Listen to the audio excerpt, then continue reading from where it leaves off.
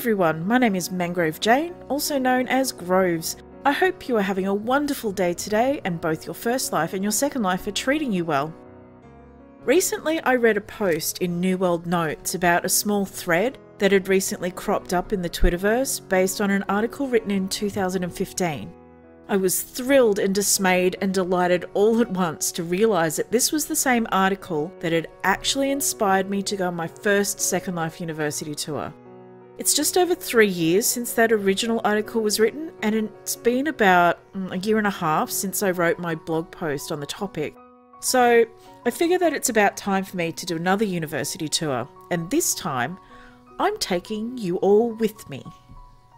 So Second Life has quite a long and scattered history with educational institutions. One commenter on the New World Notes blog left this fantastic crumb of information. When I started working at Linden Lab back in 2005, my focus was on exploring how Second Life could be used for educational purposes. And to help build that community, I thought it would be important to get some well-known universities involved and encourage them to buy private islands to experiment with. And since I was living in Boston, I thought approaching different people at Harvard would be a good place to start.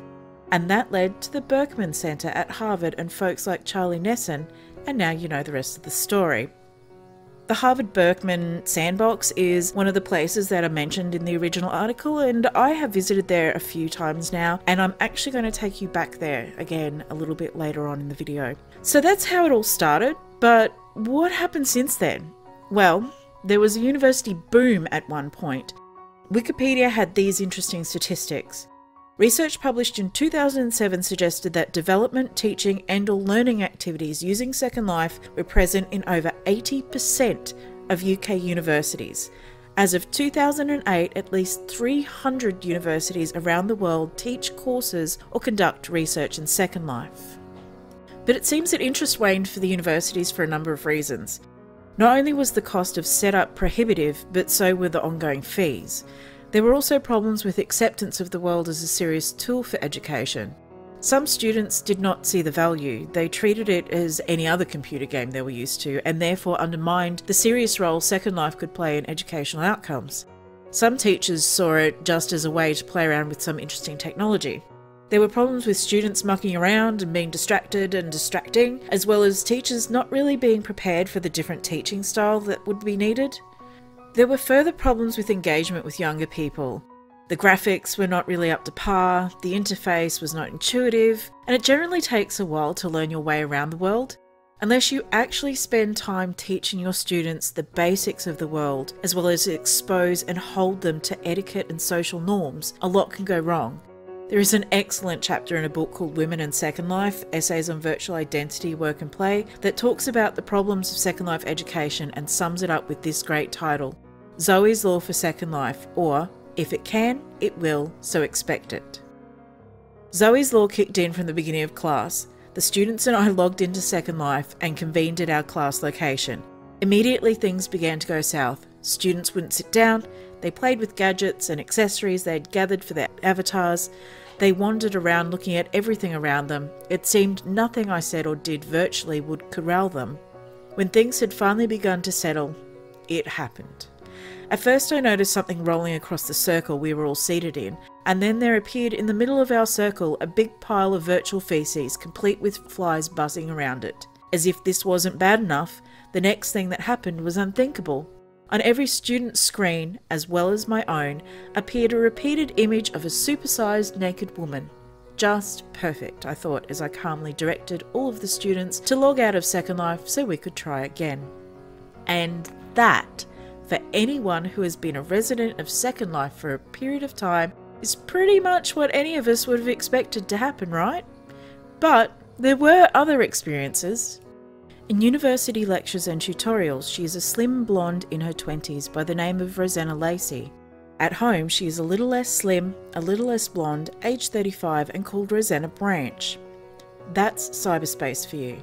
And it is here that more than 2/3 of Branch's classes for the master's course she is doing have taken place. Up to 3 times a week, her 3D animated alter ego has met those of her tutor and fellow students on Edinburgh University's cyber campus.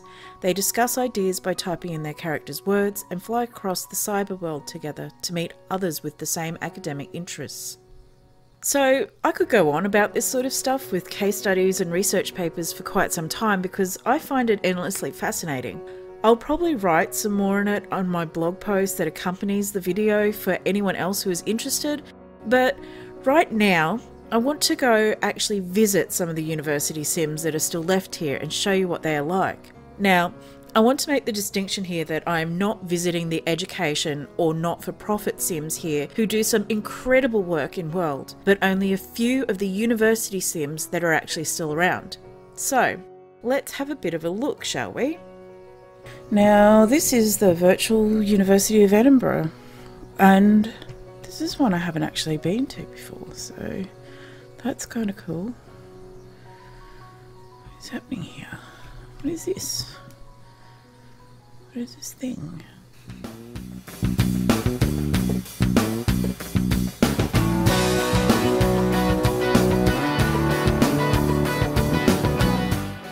I love that there are souvenirs just all over the universities. Like, they gave away so much free stuff. Oh my god, I've got like a headset on now, which look, that's very cool. Alright, let's go for a run. This building was created in 2011. There we go.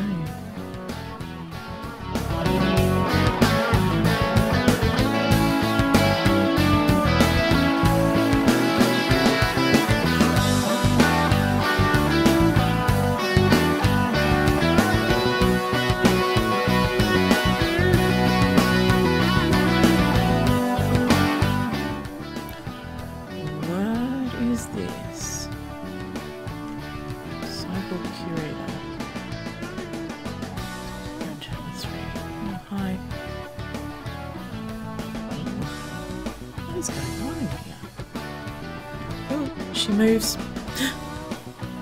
Hi. Accept. What's going on? Welcome to the Imaginarium. This is a collection of digital artifacts which catalogues the rise of the cyborg in contemporary feminist theory, mainly informed by Donna Haraway's Cyborg Manifesto. Of course it is. First published in 1985. On this floor you will find a collection of digital images of the cyborg and quotes from Donna Haraway. If you click these, you get note cards. Second floor, you'll find the references for this build. You'll also find information about the Digital Cultures course and also a teleporter and video sphere, which will allow you to watch the movie on the evolution of the cyborg theory. Oh, that's kind of cool. I want to learn stuff about cyborg theory.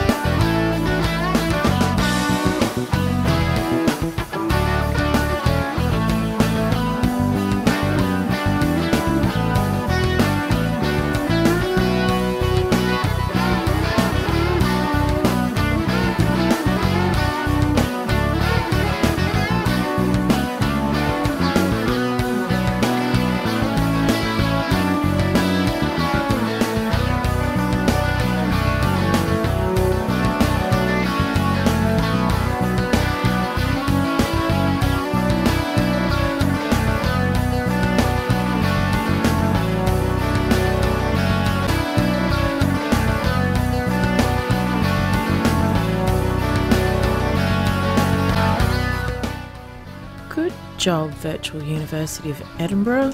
Good job. Okay, so this place is the University of Texas San Antonio, otherwise known as UTSA Tejano Tech.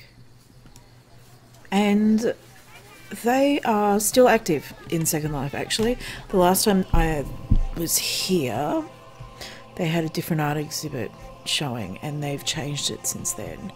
And I'm not sure if they still do classes here, but they definitely still do different art exhibits, and they change the spaces around every now and again, so it's kind of cool to come here and just check it out.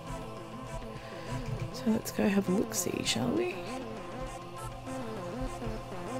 And I kind of like this place that they didn't make it look like a real university, that they used their imagination a little bit and made something imaginative, like they made imaginative spaces. They weren't bound by reality, I guess.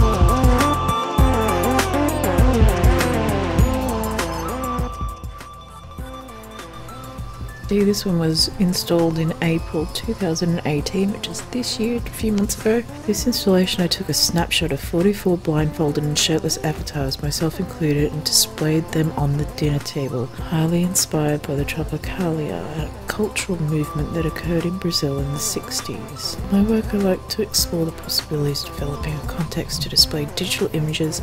I hope you'll enjoy the time spent here. I will.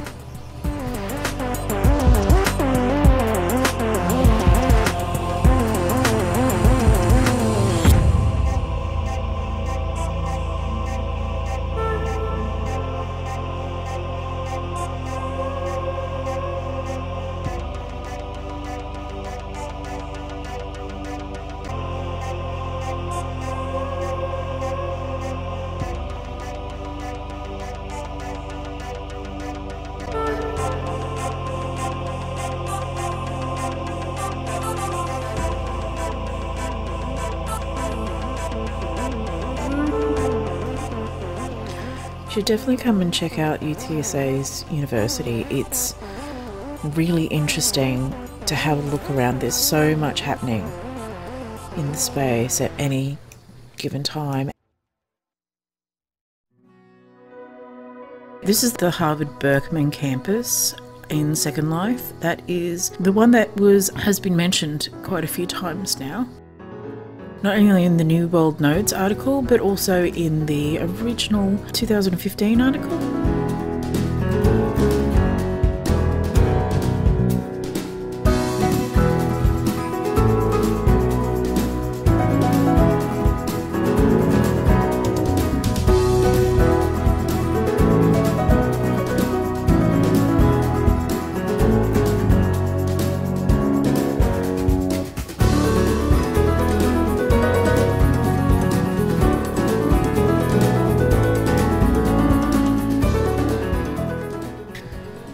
This is one of the prettiest university sims that I think that I have toured, because it doesn't look abandoned. It doesn't have that look and that feel like there's nobody here and there won't ever be anybody here again. It's still got that look and feel like people are coming and people are doing things, and any day now, you know, Harvard's going to slip back into their Second Life education,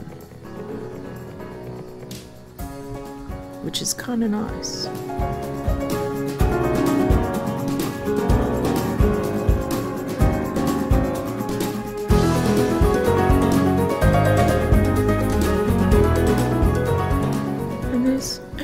things to do out here. There are games and stuff, and you can build and you can play the games and you can do all sorts of things out here at the Bergman sandbox. When you come to these universities, don't forget to look up. Look in the sky, look around. There's lots of things just everywhere. I wonder if I can find the dragon that used to be here actually. He was kind of cool.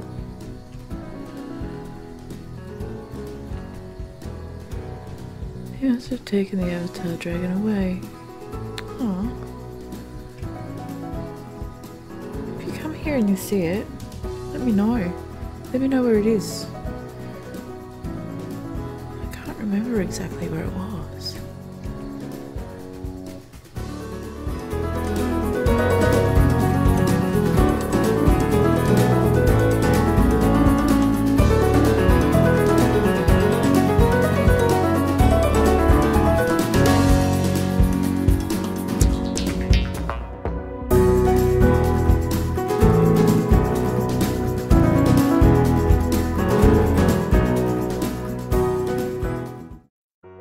I want to mention that I visited and took footage at 5 universities, but editing the footage down to fit into a video that was less than half an hour while showing you all the things at the Sims was proving to be a bit of a nightmare.